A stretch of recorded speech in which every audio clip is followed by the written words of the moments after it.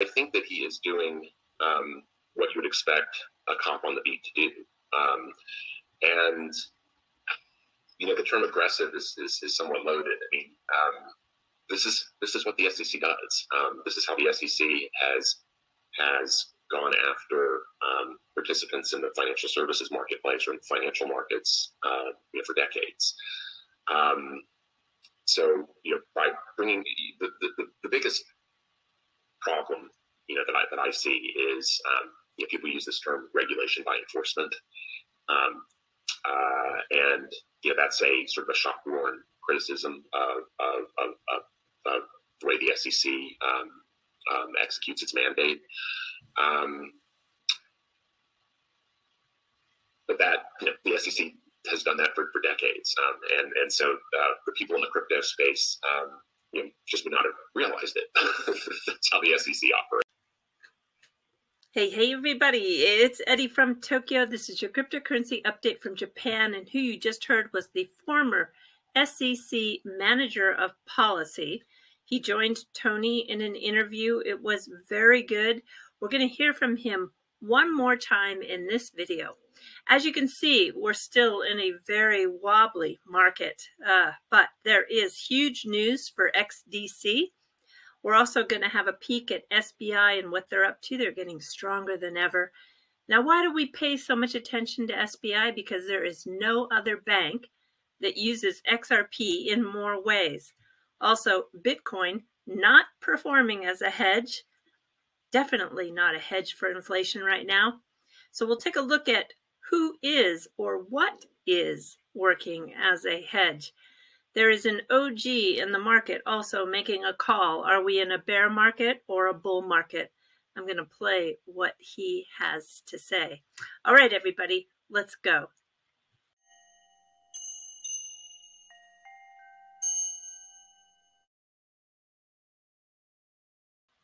So as you heard, the Howey test is the test for the SEC. Joseph Hall goes on to say that the SEC is going after market participants with regulation by enforcement for decades. Listen to this next short clip where he sees that the 1946 test is just not going to work for crypto. We can't rely on the SEC to get us out of this situation. He does go on to say in Tony's video that Congress needs to step in. I don't think the anger of the XRP community is going to have any sort of deciding role in what the judge determines in terms of whether or not XRP is a security. Unfortunately, the judge is going to be applying the Howey test, the test that was developed in 1946. And, it's pretty clear, I think, that the Howey test, is the test. But that's a problem, and that's why I keep circling back to this this notion that unfortunately we can't rely on the SEC or the securities laws to get us out of this cul-de-sac that we found ourselves. Let's shift gears a little bit and talk about something that is good news for a change. The SEC versus Ripple, that just gets so heavy. I will continue to bring you any updates or changes, but let's talk about XDC. It's official. In the last hour, XDC has announced that they have a one-of-a-kind partnership. They have sponsored the professional soccer team out of Washington, D.C., and they're also going to introduce a one-of-a-kind token. This is going to be a fan loyalty NFT, and it will be on the XDC network. Let me play a video that was prepared for this announcement. Part of our mission is to grow the game of soccer both on and off the field, deliver experiences to our fans, and be accessible to our community. And when I think about that and I look at the reflection of XDC Network, and as we've built this partnership together, they are about their community.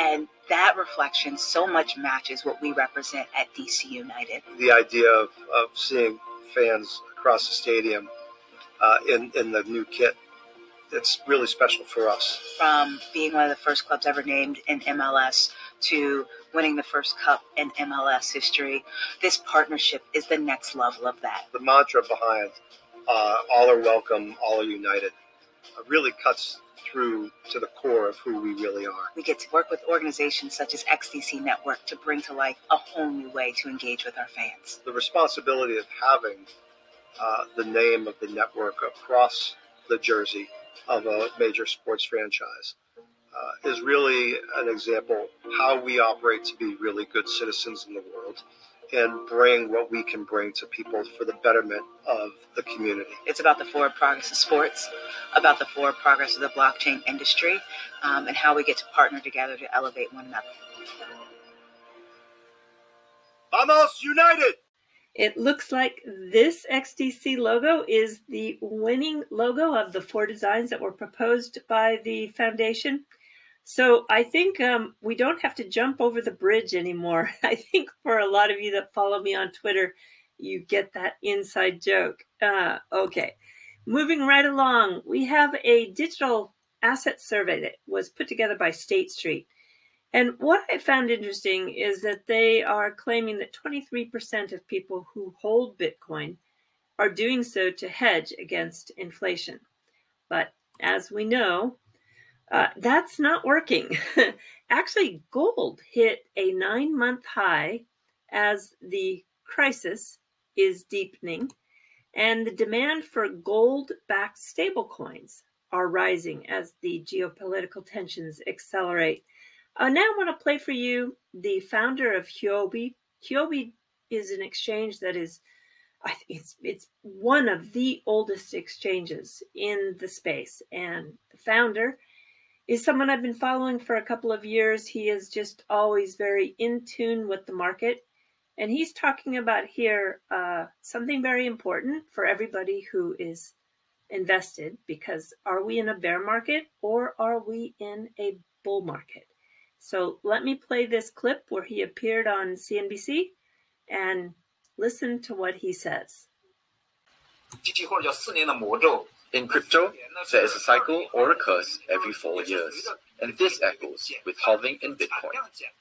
In 2012, halved Bitcoin was released into circulation, and in 2013, there was a bull market when the value rose from 20 USD to almost 2,000 USD in 2013. It was a bear market after that. Then, 2016 halving led to the second bull market in October 2017, when Bitcoin valued at almost $20,000. In 2020, the third halving led to the third bear market in 2021, which rose the price of Bitcoin from around 3,000 USD to 70,000 USD. If this cycle continues, we are now at the early stage of a bear market. It is really hard to predict exactly because there are so many factors which can affect market as well, such as geopolitical issues, including war, or recent COVID-19, also affecting the market. Following this cycle, it will be until end of 2024 to the beginning of 2025 that we can welcome the next bull market on Bitcoin. And if you do come to Japan and you go down south to Fukuoka, you can visit the Team Lab Forest. That is also sponsored by SBI. You can see their logo here. It's an art installation that is permanent. It does change out its themes.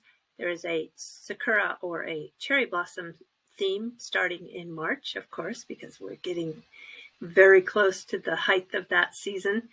So this is Team Lab is something that's been rolled out around the globe. You might be lucky enough to have one in your city. If you do, I highly recommend. I've been to the one in Tokyo twice. They're really, really fun.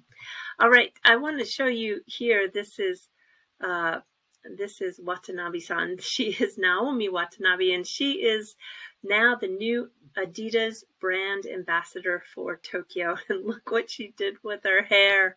It's fantastic. I love it. And if you are into Pokemon cards, we have a little bit of Mame Shishiki. That means bean knowledge. So little tiny knowledge. There's a person on Twitter that always is tweeting out this Mame Shishiki. And if the Pokemon card you have has a Tani Sori, which means like a warp of a valley, you know how some of those cards get warped? This was the little bit of bean knowledge.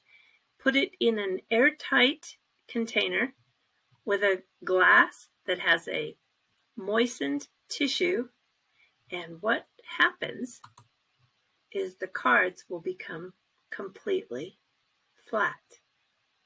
How about that, Mame Shishki? All right, everybody, do take care. Sayonara for now. Bye-bye.